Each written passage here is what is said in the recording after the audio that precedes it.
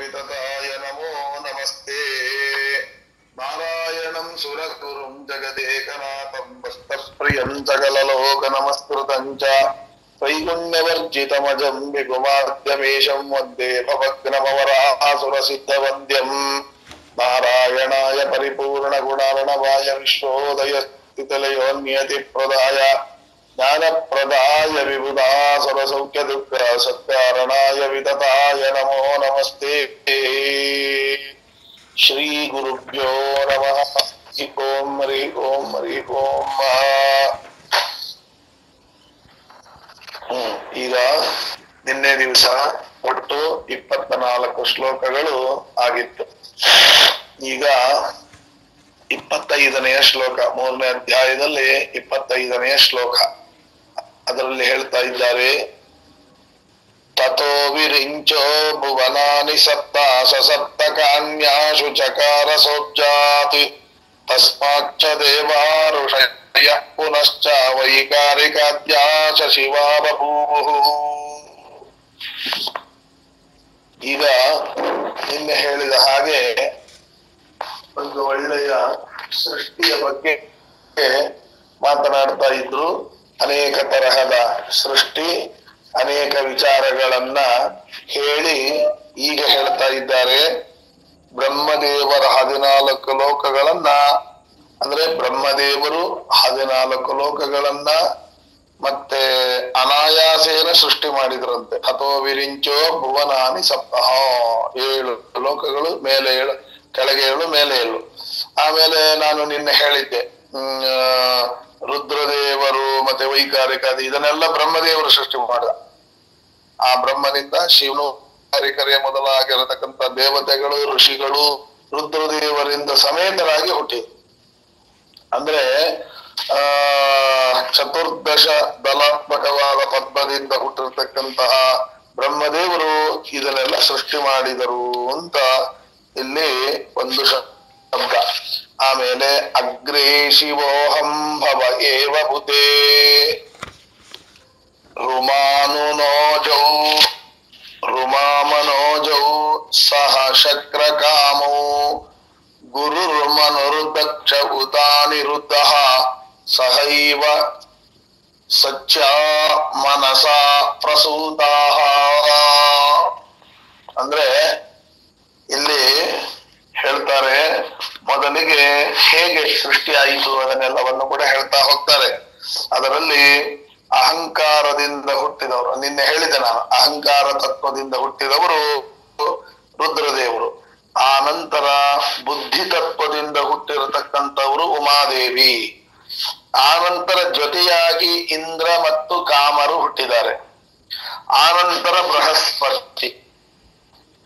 ಬೃಹಸ್ಪತಿ ಸ್ವಯಂಭುವ ಮನು ಮತ್ತು ದಕ್ಷ ಪ್ರಜಾಪತಿ, ಹಾಗೆಯೇ ಅನಿರುದ್ಧ, ಇವರೆಲ್ಲರೂ ಕೂಡ ಸಚೀದೇವಿಯಿಂದ ಸಹಿತರಾಗಿ ಹುಟ್ಟಿದ್ದಾರೆ. ಎಲ್ಲಿಂದ?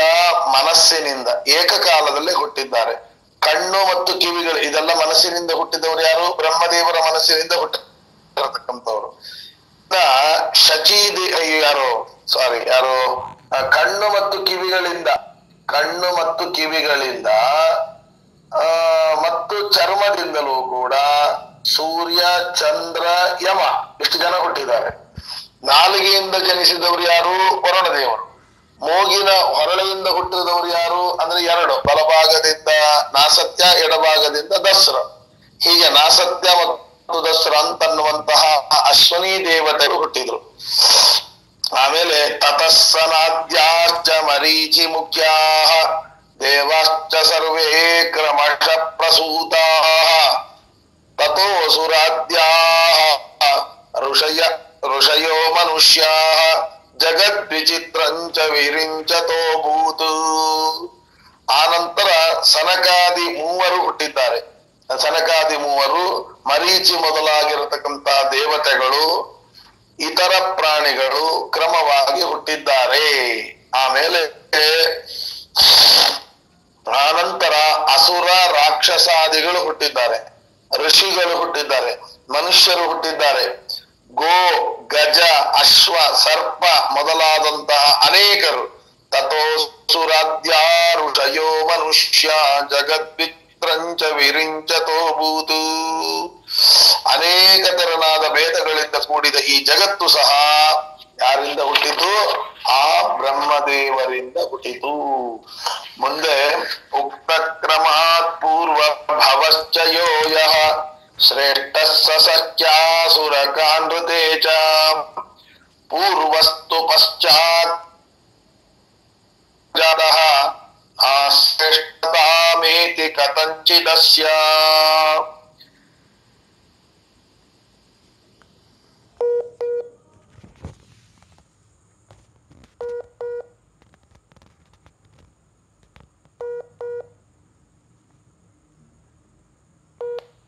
ಲಯೋ ಭವೇತ್ ವಿಕ್ರಮತೋ ಹಿ ತೇಷಾಂ ತತೋ ಹರಿಃ ಪ್ರಳಯೇ ಶ್ರೀ ಸಹಾಯ. ನೋಡಿ, ಈ ಕ್ರಮದಿಂದ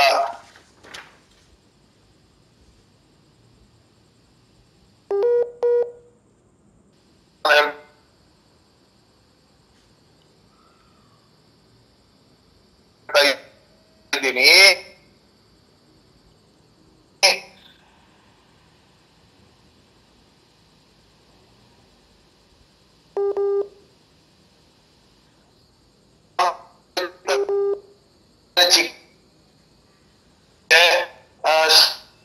ಅನಂತರವಾಗಿ ಹುಟ್ಟಿರ್ತಕ್ಕಂಥವರು ಯಾವ ಕ್ರಮದಲ್ಲಿಯೂ ಕೂಡ ಅಧಮ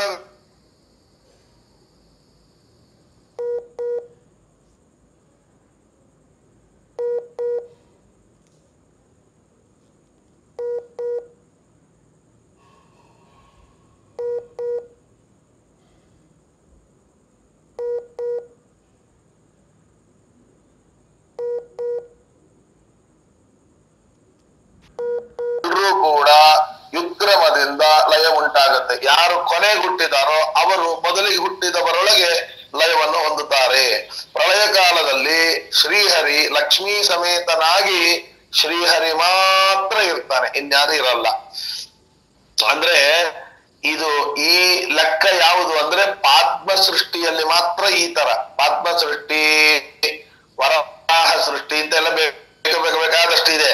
ಅದರಲ್ಲಿ ಪಾದ್ಮ ಸೃಷ್ಟಿಯಲ್ಲಿ ಏನು ಅಂದ್ರೆ ಪಾದ್ಮ ಸೃಷ್ಟಿ ಅಂದ್ರೆ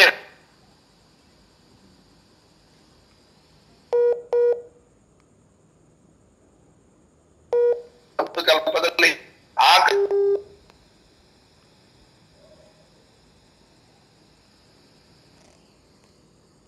ಆಗ್ತಾರೆ, ಆಮೇಲೆ ಹುಟ್ಟಿದವರು ಚಿಕ್ಕವರಾಗ್ತಾರೆ.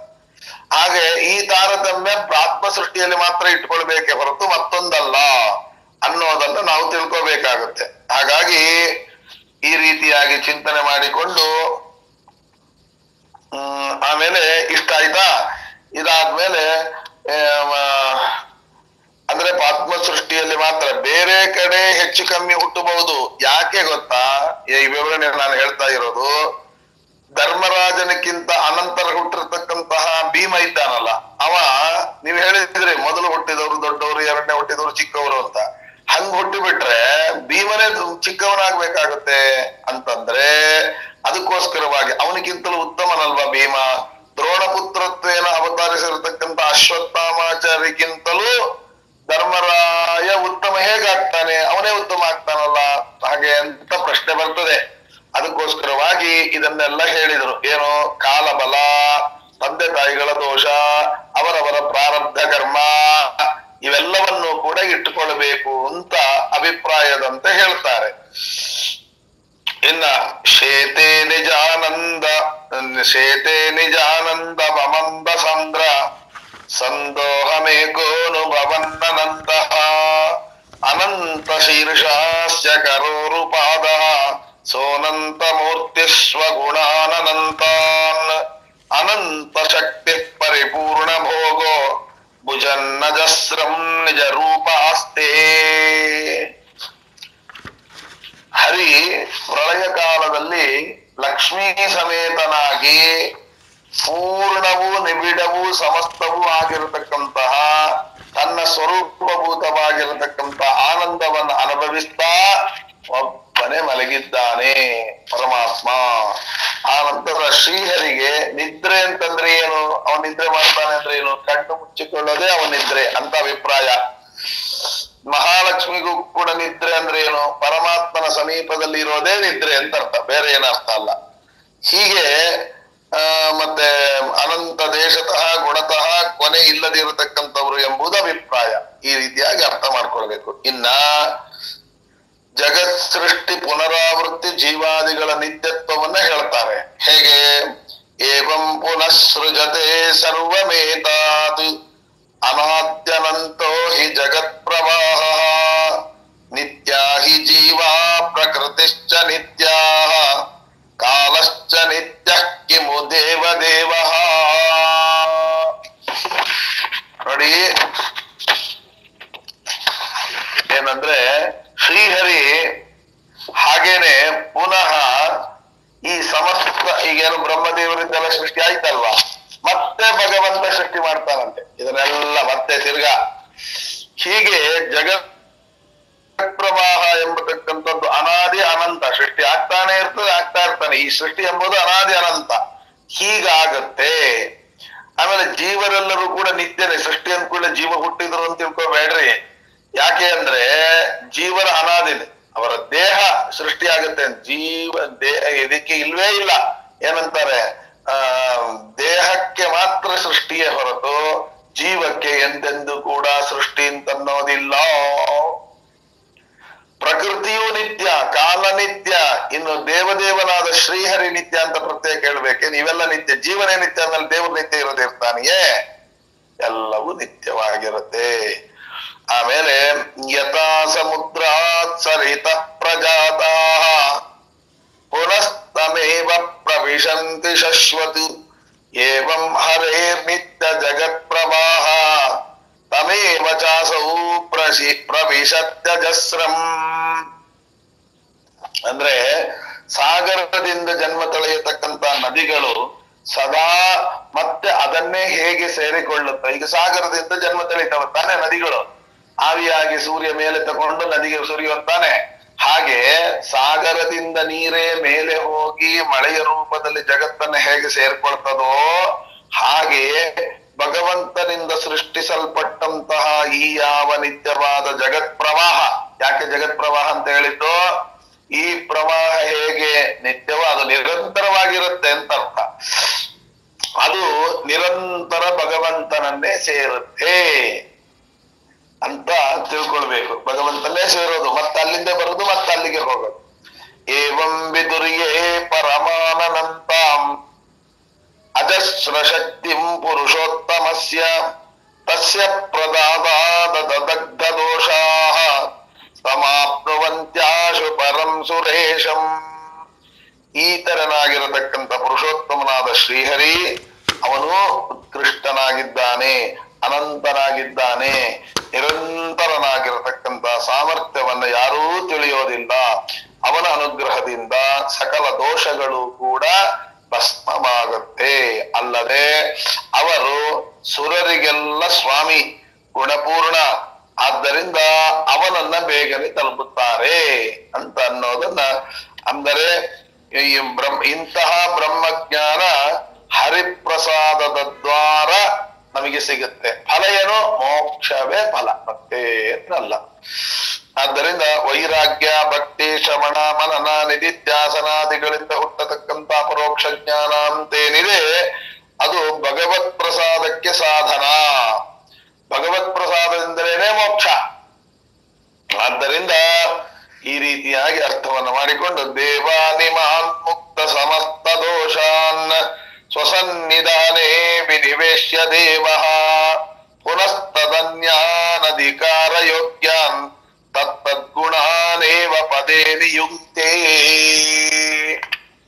ಅಂದ್ರೆ ಶ್ರೀಹರಿ ಸಮಸ್ತ ದೋಷಗಳಿಂದ ಬಿಡುಗಡೆಯನ್ನು ಹೊಂದಿದ ದೇವತೆಗಳನ್ನ ತನ್ನ ಸನ್ನಿಧಾನದಲ್ಲಿ ಇಟ್ಟುಕೊಂಡು ಆಯಾಯ ಪದವಿಗೆ ಯೋಗ್ಯವಾಗಿರತಕ್ಕಂತ ಆಯಾ ಗುಂಪಿನ ದೇವತೆಗಳನ್ನ ಆಯಾಯ ಪದವಿಯಲ್ಲಿ ಮತ್ತೆ ಮತ್ತೆ ಮತ್ತೆ ನಿಯೋಜಿಸ್ತಾನೆ ಅನ್ನೋದು ಪ್ರಧಾನ.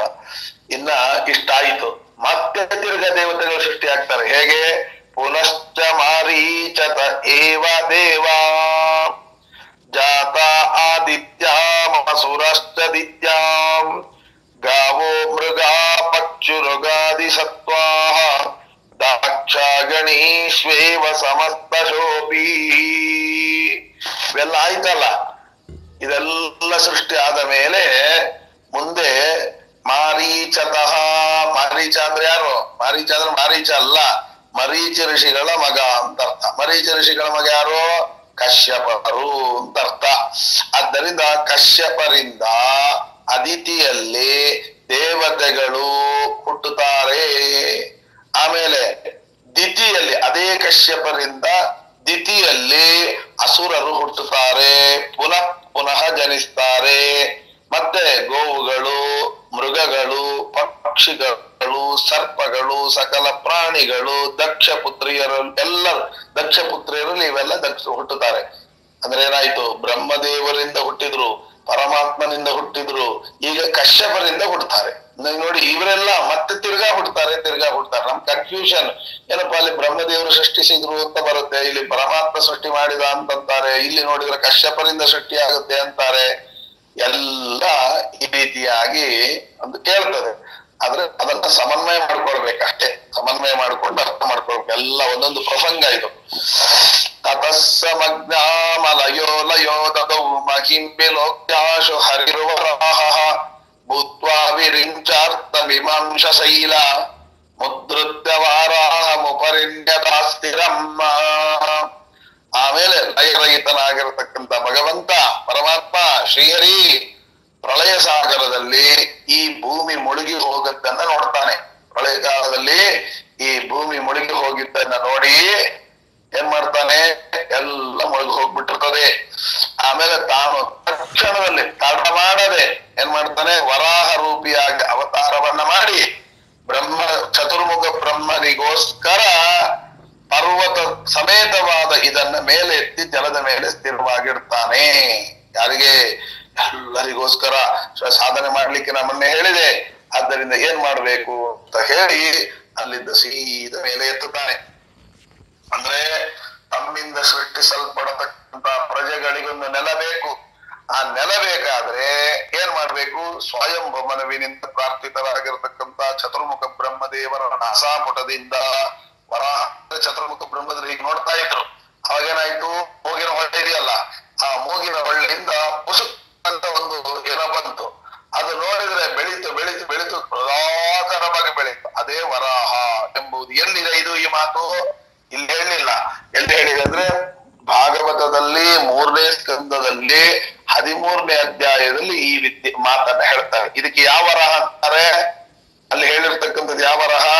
2 ವರಾಹ, ಶ್ವೇತವರಾಹ, ನೀಲವರಾಹ ಅಂತ. ಆದ್ರೆ ಇಲ್ಲಿ ಹೇಳಿರ್ತಕ್ಕಂಥದ್ದು ಶ್ವೇತವರಾಹ.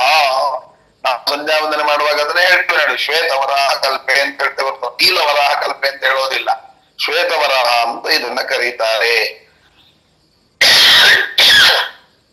ಯಾಕೆ ಅಂದ್ರೆ ಈ ಶ್ವೇತವರಾಹ ಮಾಡಿದ ಕೆಲಸ ಏನು ಅಂದ್ರೆ ಮತ್ತೆ ಹಿರಣ್ಯಾಕ್ಷನನ್ನ ಸಂಹಾರ ಮಾಡ್ತಾನೆ. ಹಿರಣ್ಯಾಕ್ಷ ಯಾರು ಅಂತಂದ್ರೆ, ಹಿರಣ್ಯಾಕ್ಷ ಅಂದ್ರೆ ಆ ಹಿರಣ್ಯಾಕ್ಷ ಅಲ್ಲ, ಆದಿ ಹಿರಣ್ಯಾಕ್ಷ ಅಂತ ಕರೀತಾರೆ. ಬ್ರಹ್ಮ ಮಾನಸ ಪುತ್ರ ಇವನು, ಹೊರತು ಆ ದಿತಿದೇವಿಯ ಮಗ ಅಲ್ಲ. ಅದು ಆಮೇಲೆ ಹೊರಟತಕ್ಕಂಥವ್ರು. ಇವನನ್ನ ಕೊಲ್ಲೋದಕ್ಕೂ ಅವನು ಕೊಲ್ಲೋದು ಮತ್ತೆ ಅದೇ ವರಾಹ, ಅದೇ ಹಿರಣ್ಯಾಕ್ಷ. ಇಲ್ಲಿಯೂ ಅದೇ ವರಾಹ, ಅದೇ ಹಿರಣ್ಯಾಕ್ಷ. ಕನ್ಫ್ಯೂಷನ್ ಅಲ್ವಾ? ಅಂದ್ರೆ ಅದ್ರಲ್ಲಿ ವ್ಯತ್ಯಾಸ ಇದೆ. ಏನು? ಹಿರಣ್ಯಕಶ್ಯಪುವಿನ ತಮ್ಮನಾಗಿರ್ತಕ್ಕಂಥ ಹಿರಣ್ಯಾಕ್ಷರನ್ನ ಏನು ವರಾಹ ಅಂತ ಅವನು ಕೈ ಮುಷ್ಟಿ ಮಾಡಿ ದವಡೆಗೆ ಹೊಡೆದುಕೊಳ್ತಾನೆ. ಅಷ್ಟರಲ್ಲೇ ವ್ಯತ್ಯಾಸ, ಇನ್ನೆಲ್ಲೂ ವ್ಯತ್ಯಾಸ ಇಲ್ಲ. ಮುಷ್ಟಿ ಮಾಡಿ ಕೈಯಿಂದ ಹೊಡೆದುಕೊಳ್ತಾನೆ. ಆದ್ರೆ ಈ ಇವನು ಶ್ವೇತವರಾಹ ಇದ್ದಾನಲ್ವಾ, ಬ್ರಹ್ಮನ ಮಗನಾಗಿರತಕ್ಕಂಥ ಹಿರಣ್ಯಾಕ್ಷನ ಕೊಲ್ತಾನಲ್ಲ. ಇದು ಹೇಗೆ ಅಂದ್ರೆ ವರಾಹ ದಂಷ್ಟ್ರಯ ಅಂದ್ರೇನು?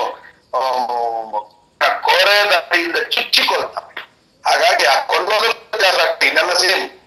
ಏನೋ ಅವನನ್ನ ಮುಷ್ಟಿಯಿಂದ ಹೊಡೆದು ಕಪಾಲಿಗೆ ಹೊಡೆದುಕೊಳ್ತಾನೆ. ಇಲ್ಲಿ ಕೋರೆ ದಾಡಿಯಿಂದ ಸಂಹಾರ ಮಾಡ್ತಾನೆ. ಇದು ಶ್ರೀಮದ್ ಆಚಾರ್ಯ ಕೊಟ್ಟ ನಿರ್ಣಯ. ಅದರಿಂದ ಹೀಗೆ ನಾವು ತಿಳ್ಕೊಳ್ಬೇಕು ಅಂತ ಈ ರೀತಿಯಾಗಿ ಚಿಂತನೆ ಮಾಡಬೇಕು. ಆಮೇಲೆ ಇಲ್ಲಿ ವರಾಹ ರೂಪಿಯಾಗಿರ್ತಕ್ಕಂಥ ಪರಮಾತ್ಮನ ಕಥೆಯಿಂದ ಹೇಳಿ ಮುಂದುವರಿತಾರೆ ಶ್ರೀಮದ್ ಆಚಾರ್ಯರು. ಏನು?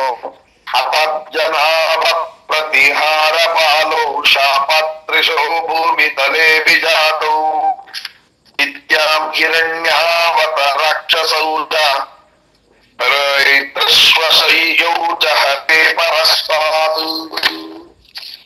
ಅಂದರೆ ಹೇಗೆ ಅಂದರೆ ಮುಂದಿನ ಮಾತು ಇನ್ನೊಂದು ನೋಡಿ.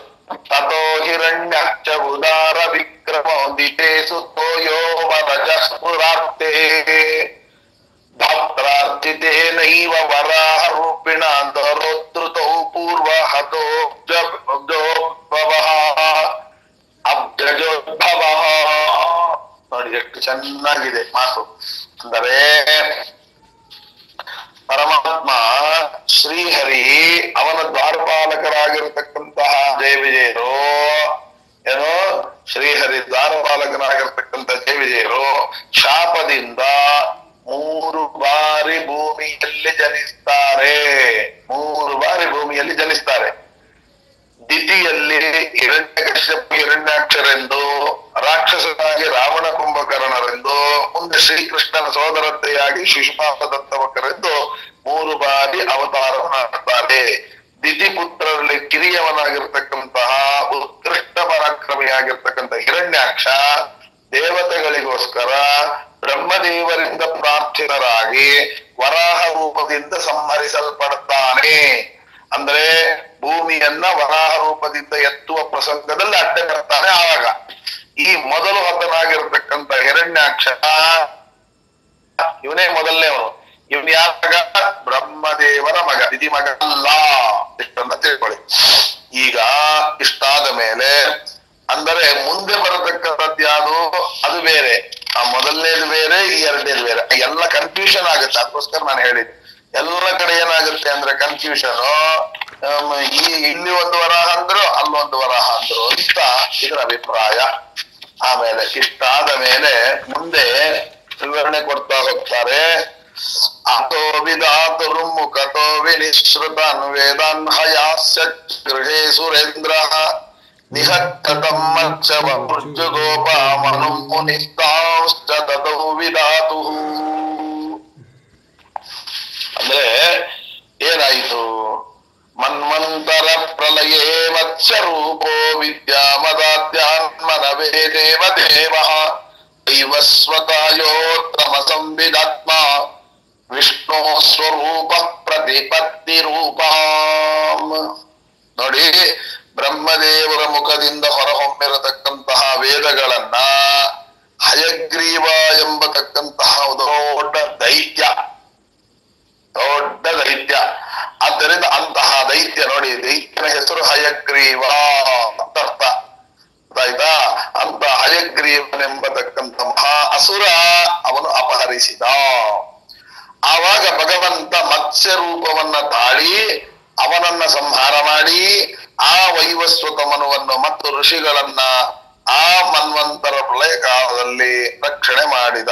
ಅಷ್ಟೇ ಅಲ್ಲ, ಅವನೇನ್ ಅಪಹರಿಸಿದ್ನಲ್ಲ ವೇದಗಳನ್ನ, ಅವುಗಳನ್ನ ತಂದು ಮತ್ತೆ ಬ್ರಹ್ಮದೇವರಿಗೆ ಕೊಟ್ಟ ಅಂತ ಅರ್ಥ.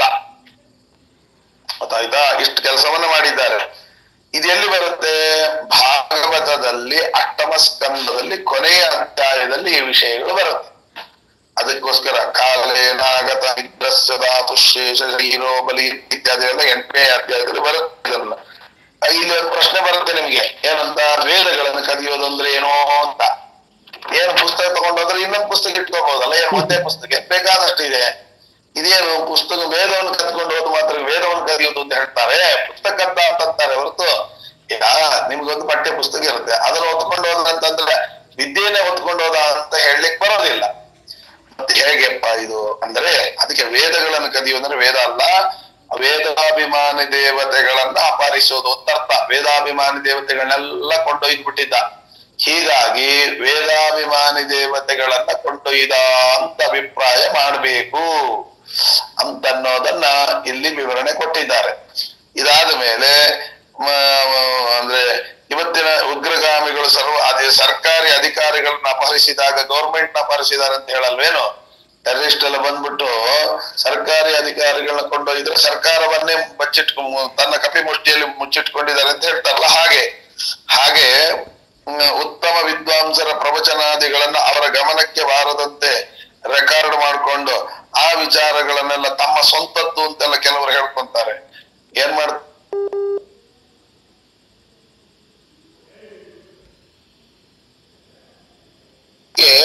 ಮಾಡತಕ್ಕಂತ ವಿಚಾರ ಏನಿದೆ ಹಾಗೆ ಆ ವೇದಗಳನ್ನ ನಾವೇ ಹೇಳಿದ್ದೀವಿ ಅಂತೆಲ್ಲ ಹೇಳೋದು, ತತ್ವಾತ್ಮಾನ ಬಟ್ಟಿಟ್ಕೊಂಡ್ಬಿಡೋದು. ಈ ರೀತಿಯಾಗಿ ಮಾತುಗಳೆಲ್ಲ ನಾವು ನೋಡ್ಬೇಕು. ಈಗ ಅಭಿಪ್ರಾಯ ಇನ್ನ ಇಷ್ಟೆಲ್ಲ ಆಯ್ತು, ನರಸಿಂಹದೇವರ ಅವತಾರ ಆಗ್ಬೇಕು, ಅದಕ್ಕೋಸ್ಕರ ದೇವತೆಗಳಲ್ಲಿ ಪ್ರಾರ್ಥನೆ ಮಾಡಿಕೊಳ್ತಾರೆ. ಏನಂತ, ಅತೋದಿತೇಜೈಷ್ಟ ಸುತೇನ ಶಶ್ವತ್ ಪ್ರಪೀಡಿತ ಬ್ರಹ್ಮವರಾತ್ ಸುರೇಶ ಹರಿಂ ವಿರಿಂಚೇನ ಸಹೋಪಜಗ್ಮೋ ದೌರಾತ್ಮಸ್ಯಾಪಿ ಶಂಸುರಸ್ಮೈ ಅಭಿಷ್ಟು ತಸ್ಮೈ ಹರಿರುಗ್ರವೀರ್ಯೋ ನೃಸಿಂಹರೂಪೇಣ ಸ ಆವಿರಾಸೀತ್ ಹತ್ವಾ ಹಿರಣ್ಯಂಚ ಸುತಾಯ ತಸ್ಯ ದತ್ವಾ ಭಯಂ ಗಣಾನತೋಷಯತು. ಅಂದ್ರೆ ಏನಂದ್ರೆ, ದ್ವಿತೀಯ ಮಗನಾಗಿರತಕ್ಕಂತಹ ಹಿರಣ್ಯಕಶ್ಯಪು, ಹಿರಿಯ ಮಗನಾಗಿರತಕ್ಕಂತಹ ಹಿರಣ್ಯಕಶ್ಯಪುವಿನಿಂದ ಅವನಿಗಿರತಕ್ಕಂತ ಬ್ರಹ್ಮವರ ಕಾರಣದಿಂದ ಬ್ರಹ್ಮದೇವರು ಹೊರ ಕೊಟ್ಬಿಟ್ಟೇನು. ಬಹಳವಾಗಿ ಪೀಡಿತರಾಗಿರ್ತಕ್ಕಂತ ದೇವಶ್ರೇಷ್ಠಾದಿಗಳೆಲ್ಲ ಬ್ರಹ್ಮದೇವರ ಜೊತೆಗೆ ಬಂದು ಶ್ರೀಹರಿಯಲ್ಲಿ ಪ್ರಾರ್ಥನೆ ಮಾಡಿಕೊಡ್ತಾರೆ. ಹಿರಣ್ಯಕಶ್ಯಪುವಿನ ದೌರ್ಜನ್ಯ ಈ ತರ ನಮಗೆ ತೊಂದರೆ ಕೊಡ್ತಾ ಇದ್ದಾನೆ ಅಂತ ಹೇಳಿ, ಅಥವಾ ಆವಾಗ ಅವಿಷ್ಟು ತಸ್ಮೈ ಹರಿರುಗ್ರವೀರ್ಯ, ಆದ್ದರಿಂದ ಪ್ರಾರ್ಥನಾದಂತಹ ಶ್ರೀಹರಿ ನರಹರಿಯ ರೂಪದಿಂದ ಪ್ರಾದುರ್ಭೂತನಾದ. ಏನು, ನೃಸಿಂಹ ರೂಪೇಣ ಸ ಆವಿರಾಸೀದ್ ಹತ್ವಾ ಹಿರಣ್ಯಂಚ ಸುತಾಯ ತಸ್ಯ, ಆ ಹಿರಣ್ಯಕಶ್ಯಪವನ್ನ ಕೊಂದು ಆ ಸಿಂಹಾಸನವನ್ನ ಮಗನಾದಂತ ಪ್ರಹ್ಲಾದ ರಾಜರಿಗೆ ಕೊಟ್ಟು ಅಭಯ ವಚನಗಳನ್ನ ಕೊಟ್ಟು ದೇವತೆಗಳ ಸಮುದಾಯವನ್ನ ಸಂತೋಷಪಡಿಸಿದ. ಒಂದೇ ಮಾತೊಳಗೆ ನರಸಿಂಹದೇವರ ಅವತಾರ. ಆದ್ದರಿಂದ ಶ್ರೀಮದ್ ಆಚಾರ್ಯರು ಪ್ರಯೋಜನ ಮೊದಲಾಗಿರ್ತಕ್ಕಂಥವುಗಳನ್ನ ಹೇಳಿದ್ರು. ಆಮೇಲೆ ನರಸಿಂಹ ಅವತಾರ ಆಯ್ತು. ಈಗ ಕೂರ್ಮ ಅವತಾರದ ಕಥೆ ಹೇಳ್ತಾರೆ. ಸುರಾಸುರಾಣಾಮುದದಿಂ ಪದ್ಮಾನ್ ದದಾರ ಪೃಷ್ಠೇನ ಗಿರಿಂ ಸಮಂತರಂ ವರ ಪ್ರದಾನಾದ ಪರೈರದಾರ್ಯಂ ಹರಸ್ಯ ಕುರ್ಮೋ ಬ್ರಹ್ಮ ದಂಡವೋಡಾಹ. ಅಂದ್ರೆ ದೇವತೆಗಳು ಮತ್ತು ಅಸುರರು ಸಾಗರವನ್ನ ಮತಿಸುವಾಗ ಮಂದರ ಪರ್ವತವನ್ನ ಶ್ರೀಹರಿ ಬ್ರಹ್ಮಾಂಡವನ್ನ ಧರಿಸಿರತಕ್ಕಂತ ಕೂರ್ಮ ರೂಪದಿಂದ ತನ್ನ ಬೆನ್ನ ಮೇಲೆ ಧರಿಸಿದ. ಆ ಪರ್ವತ ರುದ್ರದೇವರ ವರದಿಂದ ಬೇರೆ ಯಾರಿಂದಲೂ ಧರಿಸಲಿಕ್ಕೆ ಸಾಧ್ಯ ಇರಲಿಲ್ಲ. ಕೂರ್ಮ ರೂಪದ ಹಿನ್ನೆಲೆಯನ್ನ ಹೇಳಿದ್ರು ಸಮುದ್ರ ಮಥನದ ಸಂದರ್ಭದಲ್ಲಿ. ಅದು ಮಂದರ ಪರ್ವತ ಚಿನ್ನದ ಪರ್ವತ, ಚಿನ್ನದ ಮೇಲಿನ ಆಸೆಯಿಂದ ಇದನ್ನ ಇನ್ನೊಬ್ಬರು ಒಯ್ಯಬಾರದು ಅಂತ ತಿಳ್ಕೊಂಡು ರುದ್ರದೇವರು ಅದಕ್ಕೆ ಅಧಾರ್ಯತ್ವ ಅಂದ್ರೆ ಯಾರಿಂದಲೂ ಧಾರಣೆ ಮಾಡ್ಲಿಕ್ಕಾಗೋದಿಲ್ಲ ಅಂತನ್ನುವಂತ ವರವನ್ನ ಕೊಟ್ರು ರುದ್ರದೇವರು. ಇಲ್ಲದ್ರೆ ಎಲ್ಲ ಹೊತ್ಕೊಂಡು ಹೊಟ್ಟೋಗ್ಬಿಡ್ತಿದ್ರು ಗಣಿಗಾರಿಕೆ. ಆದ್ದರಿಂದ ಮಂದರ ಪರ್ವತ ಸಪ್ತಕುಲ ಪರ್ವತಗಳಲ್ಲಿ ಒಂದಿದು. ಸಪ್ತಕುಲ ಪರ್ವತ ಅಂತಾರೆ, ಅದರೊಳಗೆ ಒಂದು ಮಂದರ ಪರ್ವತ. ಆಮೇಲೆ ಜೊತೆಗೆ ರುದ್ರದೇವರ ವರ ಹಾಗಿದ್ದೂ ಕೂಡ ಅದನ್ನ ಯಾರು ಎತ್ತಲಿಕ್ಕೆ ಆಗ್ತಿರ್ಲಿಲ್ಲ. ಆದರೂ ಲೀಲೆಯಿಂದ ಏನೂ ಶ್ರಮ ಪಡದೆ ಬೆನ್ನ ಮೇಲೆ ಹೊತ್ತಿರತಕ್ಕಂತ ಪರಮೋತ್ತಮನೇ ಸರ್ವೋತ್ತಮ ಅನ್ನೋದು ಗೊತ್ತಾಗತ್ತೆ. ಪರಮಾತ್ಮ ಒಬ್ಬನೇ ಅರ್ಥ ಅಂದ್ರೆ ಏನರ್ಥ? ರುದ್ರದೇವರ ವರ ಇತ್ತು ಯಾರಿಂದು, ಅಂತ ವರವನ್ನು ಮೀರಿ ಎತ್ತಿದ ಅಂದ್ರೆ ಅವ್ರಿಗಿಂತ ದೊಡ್ಡವನು ಅಂತ ಅರ್ಥ, ಸರ್ವೋತ್ತಮ ಅಂತ ಗೊತ್ತಾಯಿತು. ಆಚಾರ್ಯ, ಒಂದು ಪ್ರಶ್ನೆ ಹೇಳಿ. ಇಲ್ಲಿ ಕ್ರಮ ಬದಲಾಗಿರೋದ ಹಿನ್ನೆಲೆ ಏನ್ ಆಚಾರ್ಯ? ಕ್ರಮ ಬದಲಾಗಿರುವಂತಹ ಹಿನ್ನೆಲೆ ಏನು ಅಂದ್ರೆ, ಒಂದೊಂದು ಸಂದರ್ಭದಲ್ಲಿ ದೇವತೆಗಳ ಬಲ ಕಮ್ಮಿ ಆಗುತ್ತೆ, ಜಾಸ್ತಿ ಆಗುತ್ತೆ. ಅರ್ಥ ಆಯ್ತಾ? ಆ ಬಲ ಕಮ್ಮಿ ಆಗೋದು ಜಾಸ್ತಿ ಆಗೋದು ಉದಾಹರಣೆಗೆ ಹೇಳಬೇಕಾದರೆ, ಈಗ ನೋಡಿ, ಅಶ್ವತ್ಥಾಮಾಚಾರ್ಯ ಯಾರು? ರುದ್ರದೇವರು ಅಲ್ವೇ. ಅರ್ಜುನ ಯಾರು? ಇಂದ್ರದೇವರು. ಇಂದ್ರದೇವರು ರುದ್ರದೇವರನ್ನ ಸೋಲಿಸ್ಲಿಕ್ಕಾಗುತ್ತೇನು? ಸೋಲಿಸಲ್ಲ. ಹಾಗೆ ಅಂತ ತಿಳ್ಕೊಂಡು ಯಾವಾಗಲೂ ಇಂದ್ರದೇವರು ರುದ್ರದೇವರನ್ನ ಸೋಲಿಸ್ತಾರೆ ಅಂತ ಅರ್ಥಲ್ಲ, ಕೆಲವೊಮ್ಮೆ ಸೋಲಿಸ್ತಾರೆ. ಆವಾಗ ಏನಾಯ್ತು, ಸ್ವಲ್ಪ ಶಕ್ತಿ ಕಡಿಮೆ ಆಯ್ತು. ಅದಕ್ಕೆ ಕಾರಣ ಏನು ಅಂದ್ರೆ, ಇವ್ರಿಗಿಂತ ಇವ್ರು ಹುಟ್ಟಿದ್ರು, ತಾರತಮ್ಯದಲ್ಲಿ ದೊಡ್ಡವರಾದವರು. ಯಾಕೆ ದೊಡ್ಡವರಾಗ್ತಾರೆ? ಕೊಲ್ಲಿಕ್ಕೆ ತಾಕತ್ತಿದೆ, ಆದ್ರೂ ನಮ್ಗೊಂದು ಪ್ರಶ್ನೆ ಬರುತ್ತೆ, ಹಂಗಂದ್ರೆ ರುದ್ರದೇವರು ದೊಡ್ಡವರಲ್ವಾ, ಹೆಂಗ್ ಶಕ್ತಿ ಹೆಂಗ್ ಸಮನ್ವಯ ಆಗುತ್ತೆ ಅಂತ. ಆಗ ಅದಕ್ಕೆ ಉತ್ತರ ಕೊಡ್ತಾರೆ, ಈ ಅರ್ಜುನನೊಳಗೆ ಶೇಷ ಆವೇಶ ಉಂಟು, ಶೇಷ ದೇವರ ಆವೇಶ, ಅಲ್ಲಿಗೆ ಇಂದ್ರ ಶಕ್ತಿ ಶೇಷ ಆವೇಶ ಎರಡೂ ಸೇರಿದಾಗ ಅದು ರುದ್ರಶಕ್ತಿ ಒಂದೇ. ರುದ್ರಶಕ್ತಿಯನ್ನ ಸೋಲಿಸುವ ತಾಕತ್ತು ರುದ್ರನ ಸಮಾನನಾದಂತ ಶೇಷನ ಆವೇಶ ಜೊತೆಗೆ ಇಂದ್ರದೇವರ ಸಾಮರ್ಥ್ಯ ಎರಡು ಸೇರಿದಾಗ ಯಾರ್ದು ಇದಾಯ್ತು. ಆತರ ಟೆಕ್ನಿಕ್ ಆಗಿ ಒಮ್ಮೊಮ್ಮೆ ಇವರಾದ ನಂತರ ಇವರು ಹುಟ್ಟುವಂತ ರೀತಿಯಲ್ಲಿ ಮಾಡ್ತಾರೆ. ಉದ್ದೇಶ ಏನು ಅಂತ ಕೇಳಿದ್ರೆ ಅವರಿಂದ ಇವರು ಸೋಲ್ಬೇಕು ಇತ್ಯಾದಿಗಳಾಗಿ ಶಕ್ತಿ ಕಡಿಮೆ ಆಗುತ್ತೆ ಅಂತ ಅನ್ನೋದನ್ನ ಹೇಳಲಿಕ್ಕೋಸ್ಕರವಾಗಿ ಮಾಡಿರ್ತಕ್ಕಂಥ ವಿಚಾರ ಇದು. ಆಚಾರ್ಯ, ನನ್ನ ಪ್ರಶ್ನೆ ಇದು ದಶಾವತಾರದ ಕ್ರಮ ಬದಲಾಗಿದೆಯಲ್ಲ ಯಾಕೆ ಅಂತ ಕೇಳಿ. ದಶಾವತಾರ ಬಂತು, ಆಮೇಲೆ ಕೂರ್ಮ ಬರ್ತಿದೆ. ಹೌದು ಹೌದು ಹೌದು ಹೌದು. ಯಾಕೆ ಅಂತ ಕೇಳಿದ್ರೆ ಈಗ ಹಿರಣ್ಯಾಕ್ಷನನ್ನ ಸಂಹಾರ ಮಾಡಿದ್ದು ವರಾಹ ಅಂದ್ಮೇಲೆ ಹಿರಣ್ಯಕಶಿಪುನ ಯಾರು ಸಂಹಾರ ಮಾಡಿದ್ದು, ಅವ್ರಿಬ್ಬರನ್ನ ಅಲ್ಲಿಗೆ ಬಿಡಂಗಿಲ್ಲಲ್ಲ. ಈಗ ಏನಾಗುತ್ತೆ ಅಂದ್ರೆ ಅಣ್ಣ ತಮ್ಮಂದ್ರು ಇದ್ರು, ಇವ್ರದ್ದು ಏನ್ ಕತೆ ಅಂತ ಹೇಳ್ಬಿಟ್ಟು ಇನ್ನೆಲ್ಲ ಹೊಟ್ಟೋದ್ರೆ ಅಯ್ಯೋ ಇವನ್ ಕತೆ ಹೇಳಲೇ ಇಲ್ಲಲ್ಲ ಅಂತ ಆಗುತ್ತಲ್ಲ. ನೀವು ಎದುರು ನೋಡ್ತಾ ಇರೋದೇನು ಈ ಅಣ್ಣ ತಮ್ಮಂದ್ರ ಗತಿ ಏನು ಅಂತ, ತಮ್ಮನ ಗತಿ ಹೇಳ್ಬಿಟ್ರೆ ಅಣ್ಣನ ಗತಿ ಏನು ಅಂತ ಎದುರು ನೋಡ್ತಾ ಇದ್ರೆ ಅದನ್ನ ಪೂರ ಮುಗಿಸ್ಬೇಕಾದ ಧರ್ಮ ಅಲ್ವಾ. ಈಗ ಸೂಚೀಕಟಾಹ ನ್ಯಾಯ ಅಂತ ಇದಕ್ಕೆ ಕರೀತಾರೆ. ಈಗ ನಿಮ್ ಜೊತೆಗೆ ಒಂದು ಕೆಲಸಕ್ಕೆ ಈಗ ಯಾವನೋ ಒಬ್ರು ಬಂದಿರ್ತಾನೆ, ಯಾವನೋ ಒಬ್ರು ಬಂದು ನನ್ನ ಕತ್ತಿಯನ್ನು ಸರಿ ಮಾಡಿಕೊಡಿ ಅಂತಂತಾನೆ. ಅವಾಗ ನೀವು ಕತ್ತಿಯನ್ನು ತಗೊಳ್ಬೇಕು, ಕತ್ತಿಯನ್ನು ರಿಪೇರಿ ಮಾಡ್ಲಿಕ್ಕೆ ಅಂತ ತಗೊಂಡಿರ್ತೀರಿ. ಅಷ್ಟೊಳಗೆ ಇನ್ನೊಬ್ರು ಬರ್ತಾನೆ, ಬಂದ್ಬಿಟ್ಟು ಏನಂತ ನಂದೊಂದು ಸೂಜಿ ಇದೆ ಇದೊಂದು ಚೂರು ರಿಪೇರಿ ಮಾಡಿ ಕೊಡಿ ಅಂತಾರೆ. ಅವಾಗ ನೀವು ಏನ್ ಮಾಡ್ತೀರಿ, ಇವನ ಕೆಲಸವನ್ನು ಇಲ್ಲೇ ಇಟ್ಟು ಆ ಸೂಜಿನ ಮಾಡಿ ಕೊಡ್ತೀರಿ. ಅಲ್ಲ, ಈ ಮೊದ್ಲು ಇವನ್ ಬಂದದ್ದು ತಾರತಮ್ಯ ಪ್ರಕಾರ ಇವನಿಗೆ ಕೊಡ್ಬೇಕು, ನೀವು ಅವನ್ ಕೆಲಸ ಹೆಂಗ್ ಮಾಡ್ತೀರಿ ಅಂತಂದ್ರೆ ಕೆಲಸ ಕಡಿಮೆ ಇದ್ದದ್ದರಿಂದ ಇವನೇ ಮೊದಲು ಬಂದಿದ್ರು ಕೂಡ ಅವನು ಆನಂತರ ಬಂದ್ರು ಕೂಡ ಅವನಿಗೆ ಮೊದಲಿಗೆ ಯಾಕೆ ನಾವು ಬೆಲೆ ಕೊಡ್ತೀವಿ ಅಂದ್ರೆ ಅವನ ಕೆಲಸ ಚಿಕ್ಕದು, ಇವನ್ ಕೆಲಸ ದೊಡ್ಡದು. ಆದ್ದರಿಂದ ಕ್ಲಿಯರ್ ಮಾಡ್ಬೇಕಾದ್ರೆ ಬಹಳ ಹೊತ್ತು, ಅಷ್ಟೊತ್ತು ಅವನು ಕಾಯಿಸ್ಲಿಕ್ಕೆ ಆಗಲ್ಲ ಅಂತ ತಿಳ್ಕೊಂಡು ಮೊದಲು ಅವನು ಕೊಟ್ಟು ಕಳಿಸ್ತೀವಿ. ಇದು ಈ ತರ ತಾರತಮ್ಯದ ವ್ಯತ್ಯಾಸಗಳು ಆಗಾಗ ಎಲ್ಲಾ ಸಮಯದಲ್ಲಿ ಇರಲ್ಲ. ಈ ತರ ವ್ಯತ್ಯಾಸಗಳು ಆಗಾಗ ಬರುತ್ತೆ. ಆ ಬರುವಂತ ಸಂದರ್ಭದಲ್ಲಿ ಮತ್ತೊಮ್ಮೆ ಸೃಷ್ಟಿಗೆ ತಂದು ಅದಕ್ಕೆ ಕಾರಣವನ್ನು ಕೊಟ್ಟು ಆ ರೀತಿಯಾದಂತ ಕೆಲಸವನ್ನು ಮಾಡಿಸ್ತಾರೆ ಅಷ್ಟೇ. ಅರ್ಥ ಆಯ್ತಾ? ಅರ್ಥ ಆಗಿದ್ರೆ ಮತ್ತೊಮ್ಮೆ ಕೇಳಿ. ಈ ರೀತಿಯಾಗಿ ಮತ್ತೆ ಇನ್ನೊಂದು ಏನು ಅಂತಂದ್ರೆ ಈ ವ್ಯತ್ಯಾಸಗಳನ್ನು ಯಾಕೆ ಹೇಳ್ತಾ ಹೋಗ್ತಾರೆ ಅಂತಂದ್ರೆ ಇದು ಒಂದು ಕಾರಣ. ಎರಡನೇದು ಏನು ಅಂತಂದ್ರೆ ನಮಗೆ ಈಗ ನೋಡಿ, ಇನ್ನೊಂದೇನು ಅಂತಂದ್ರೆ ಈಗ ಒಬ್ಬ ವ್ಯಕ್ತಿ ಇದ್ದಾನೆ, ಒಬ್ಬ ವ್ಯಕ್ತಿ ಇದ್ರೆ ನಾವು ಅವನ ಬಗ್ಗೆ ಮಾತಾಡ್ತಾ ಇರ್ತೀವಿ. ಆ ವ್ಯಕ್ತಿಯನ್ನ ಕಾಪಾಡಿದವನ ಬಗ್ಗೆ ನಾನು ತಿಳ್ಕೋಬೇಕು. ನೀವೇನ್ ಮಾಡ್ತೀರಿ, ಇದು ವ್ಯತ್ಯಾಸಗಳಿರುತ್ತೆ, ವ್ಯತ್ಯಾಸ ಇದ್ರೂ ಕೂಡ ನಾನೇನ್ ಜೊತೆಗೆ ಇದ್ದವ್ರದ್ದು ಹೇಳ್ಕೊಂಡು ಆಮೇಲೆ ಎಲ್ಲ ಹೊರಟೋಗ್ತೀನಿ. ಹಾಗೆ ಈಗ ವಾಮನ ಕತೆ ಹೇಳ್ತಾರೆ, ಮತ್ಸ್ಯ ಬರ್ಲೇ ಇಲ್ಲ, ಕೂರ್ಮ ಬಂದ, ವರಾಹ ಆಯಿತು, ನಾರಸಿಂಹ ಆಯಿತು, ಈಗ ವಾಮನಕ್ಕೆ ಬರ್ತಾರೆ, ಮತ್ಸ್ಯದ್ದು ಹೇಳಲೇ ಇಲ್ಲ ಇನ್ನು. ಹಂಗೆ ವ್ಯತ್ಯಾಸಗಳು ಆಗತ್ತೆ. ಆ ವ್ಯತ್ಯಾಸಗಳನ್ನ ಮಾಡುವ ಉದ್ದೇಶ ಅಲ್ಲಲ್ಲಿ ಬಂದಾಗ ಆಯಾಯ ವಿಷಯಗಳನ್ನ ತಿಳಿಸಬೇಕು ಅನ್ನುವಂತಹ ಧರ್ಮ ಇರೋದರಿಂದ ಆ ಪ್ರಸಂಗಗಳಿಗೆ ತಕ್ಕಂತೆ ಕಥೆಯನ್ನು ಹೇಳ್ತಾ ಹೋಗ್ತಾರೆ.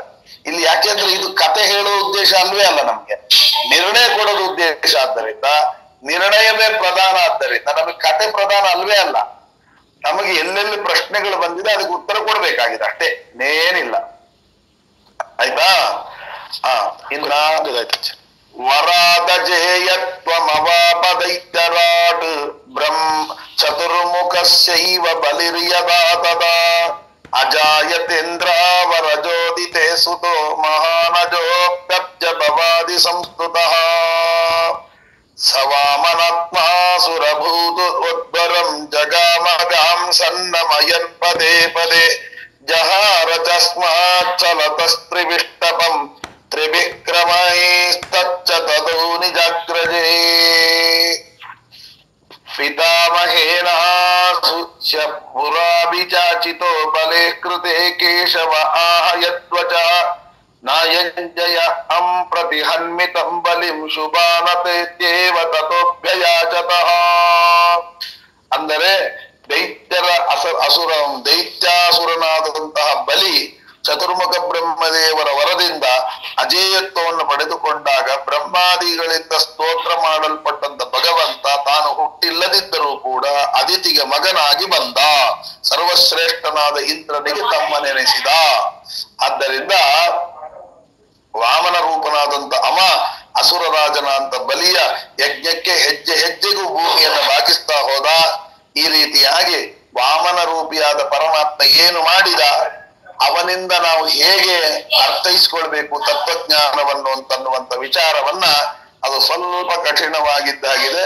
ಅದನ್ನ ಮತ್ತೆ ನಾಳೆ ಅದರ ವಿವರಣೆಯನ್ನ ನಾನು ಕೊಡುತ್ತೇನೆ ಅಂತ ಹೇಳ್ತಾ, ಶ್ರೀಕೃಷ್ಣಾರ್ಪಣಮಸ್ತು. ಅಕ್ಷರ್ಮ ಯಸ್ಮಿನ್ ಪರೇ ಸ್ವರ್ಪಿತಂ ಪಕ್ಷಯಂ ಯಾತಿ ದುಃಖಾನ್ಮಯನ್ನಾಮತಃ ಅಕ್ಷರೋ ಯೋಜನ ಸರ್ವದೈವಾಮೃತಃ ಕುಕ್ಷಿಗಂ ಯಸ್ಯ ವಿಶ್ವಂ ಸದಾಜಾದಿಕಂ ಪ್ರೇಣಯಾಮೋ ವಾಸುದೇವಂ ದೇವತಾ ಮಂಡಲಾಖಂಡ ಮಂಡಲಂ. ಶ್ರೀಕೃಷ್ಣಾರ್ಪಣಮಸ್ತು.